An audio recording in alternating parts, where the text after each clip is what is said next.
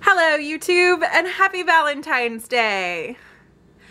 Okay, so technically Valentine's Day is actually still just a couple of days away, but people are going to be celebrating all weekend, so allow me to start the celebrations early with my Valentine's Day celebration. Today I am going to be sharing with you a couple of things that I absolutely love, and we're going to call that celebrating because it's a good thing to share things that you love with people that you love. So, the first thing on my list of things to share is Hamilton.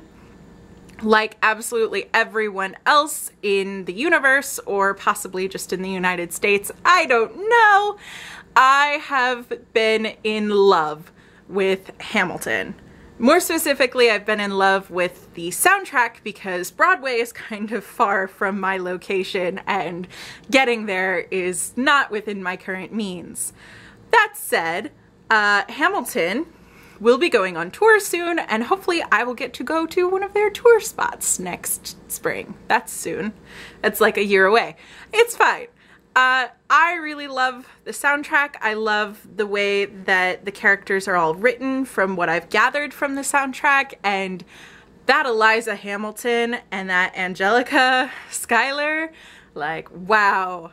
Wow, they're so great. The characters are so great. The cast is amazing and so like diverse and great, and the music style is fantastic. And probably most of you already know all of this, so I will go into one of the elements that I love most about Hamilton, and that is the way that they tell Eliza Hamilton's story. And the way that they have her come in at the end and say, I am the one who curated all of Alexander Hamilton's papers.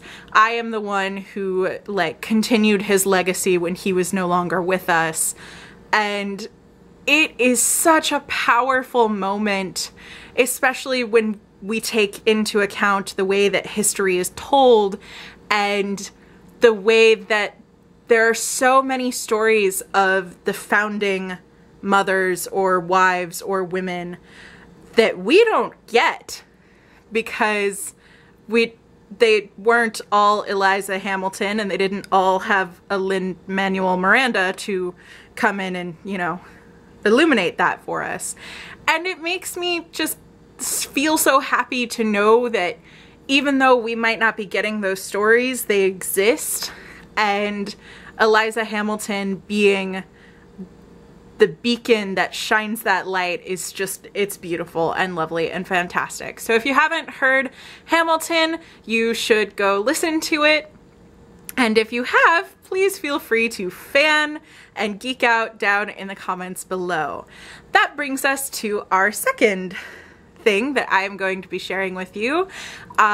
If you have been following me on Twitter, you know that I have been geeking out about this for literally weeks, and that is Kamisama Hajimemashita. It is an anime and also a manga, and it's just delightful. My good friend Marissa suggested it one day on Twitter, I believe, and I listened to her. And that was both a great and terrible thing because I have just had so much fun, and I am so sad because I am out of new episodes from the anime and new chapters from the manga. And it is this adorable story. It's equal parts slice of life and supernatural fun times. There's a young girl who goes to live at a shrine and chaos ensues, which is the best way that I can put it. There's a great romance plot. There are actually probably a couple. And if you enjoyed Sailor Moon or anything sort of in that same lighthearted epic romance vein, Kamisama Hajimemashita is for you. It's also called Kamisama Kiss in its English marketing versions, so you can check that out. That way it's a little bit easier to type and spell, and it's not nearly as many characters. So for those of you who might end up tweeting about it, that's important. So yeah, those are the two things that I am really into right now. I have also been enjoying Sailor Moon Crystal again, because as it turns out, when you run out of an anime and a manga that is so good, you need something to fill the hole in your heart. Sailor Moon Crystal was obviously the best candidate for that. So I am going to go watch some more of that, and until next time, enjoy your Valentine's celebrations. If you're celebrating, I hope you and whoever you celebrate with have a wonderful time. Read more books, play more games, and don't forget to be awesome. Bye, YouTube.